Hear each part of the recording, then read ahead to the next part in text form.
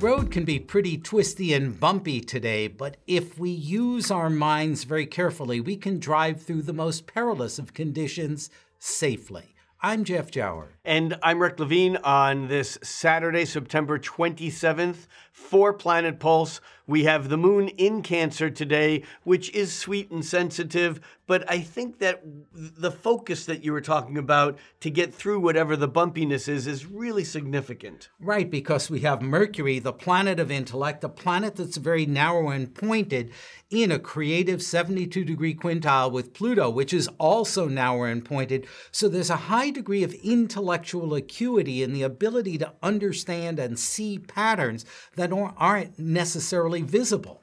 And we need them today. Yes. Because that sensitive moon in Cancer is, as you said in the beginning, it's riding a bumpy road. That moon in Cancer is forming hard aspects to a number of planets, which means that even if things are smooth out there, in here, they're not. I'm going to be reacting, or we're all perhaps overreacting to events based upon our own hurt feelings or our own worries about what we could have done or should have done, the moon in Cancer. And yet I think ultimately you're right. It's the ability to look out there and judge what's really important rather than what I'm feeling. What's really important? That's the thing that's going to get us through the day. All right, in addition to whatever it is I'm feeling, how can I manage to handle things competently? There is a moon trine with Saturn in deep dark Scorpio today, which I think reinforces that capacity to be a skillful pilot in the middle of a thunderstorm.